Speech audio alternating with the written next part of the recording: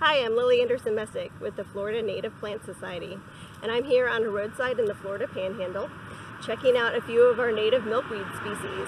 This is Asclepias tuberosa var. Rolfsii, one of our many species of native milkweed. This is a very mature, probably very old plant that has been here and persisted for a long time. There probably used to be many more plants in the woods behind me, but they were likely killed out by fire suppression.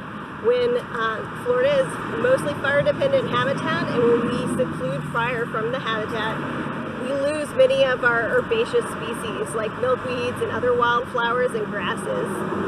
And they persist often along the roadside because mowing along the roadside mimics what fire does for the landscape, which is it takes out all of the woody, shrubby plants that would end up shading out these plants.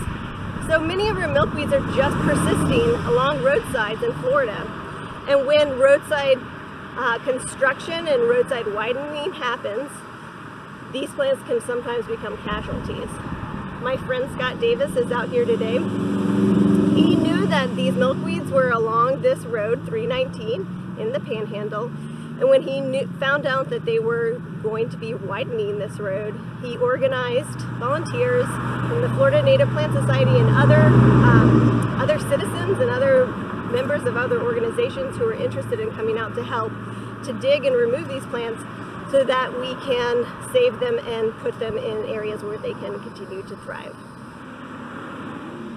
Hi, my name is Scott Davis. I am with the Florida Native Plant Society. You just heard from my good friend Lily, and she gave you a good introduction to the issues associated with declining milkweeds here in the state of Florida.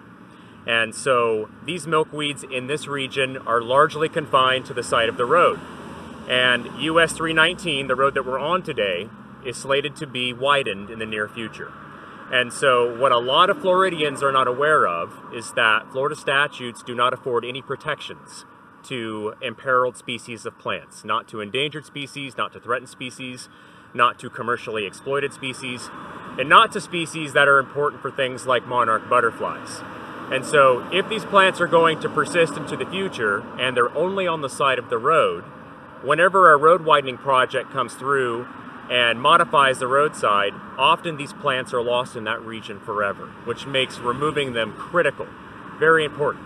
And so we went ahead and contacted FDOT, and members of the Florida Native Plant Society went out, we looked for them, we mapped them, we photographed them, and we provided that information to FDOT and to other state agencies.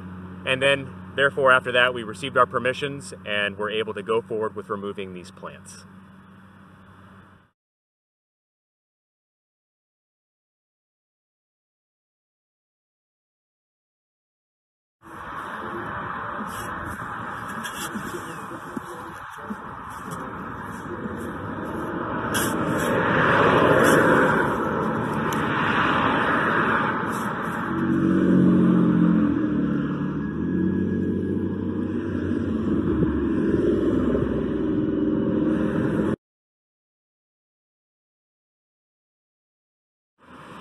So what do we do about this issue?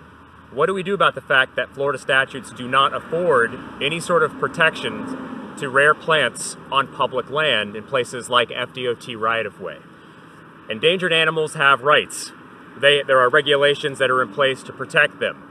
If there's a gopher tortoise here, it will be removed if it's within 25 feet of the roadside, but the plants will not be removed. So what can we do about that? Well, one, we can contact the Florida Department of Environmental Protection.